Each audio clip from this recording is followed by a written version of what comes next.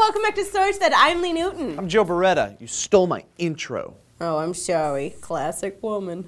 We are living in the age of planetary discovery. Humans just can't stop finding exoplanets all up in the big black void, which isn't so much a big black void as it is a continuously expanding universe filled with stars and planets and other things that we don't understand. It also has no edge. And we keep finding stuff because humans have recently amped up the search, breaking out fun toys like the High Accuracy Radial Velocity Planet Searcher, or HARPS for short, and the Kepler Space Telescope. These mega telescopes are pointed at stars, and astronomers are able to detect wobbles in stars generated by the gravitational pull of planets orbiting around them. And a very exciting wobble was just detected that may turn out to be very Earth-like.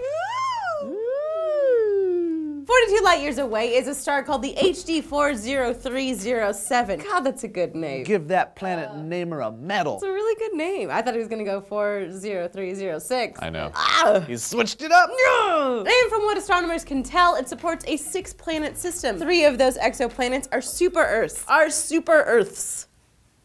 They named it Earth because nobody would say Earths plural ever. Earths.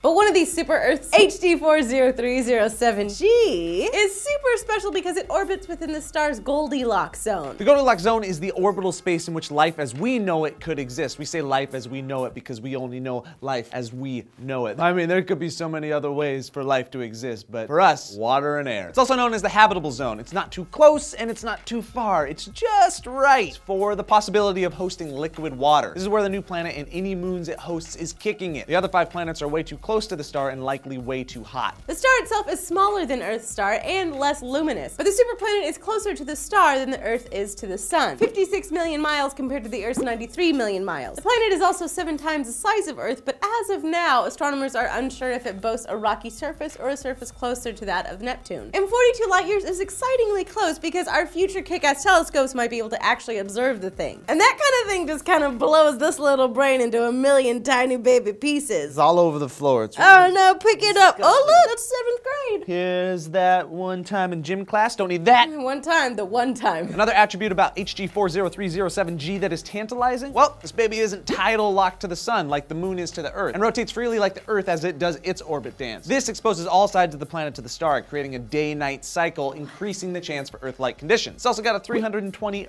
Earth day orbit period, which is close to ours, which may not matter in regards to life, but is similar, which is nice. Yeah. Because humans are scared by things that are different. I don't like different things. Props go to these guys for discovering the planet. Couldn't say their names. Absolutely not. Yeah. So obviously, since HD 40307G isn't the sexiest name, what would you name this super Earth? Let us know in the comment section down below. Do the whole like and subscribe dance for us. Click the annotation for more video news and go to SourceFed.com for all sorts of news coverage. I'm Joe Beretta. I'm Lee Newton. What's this one?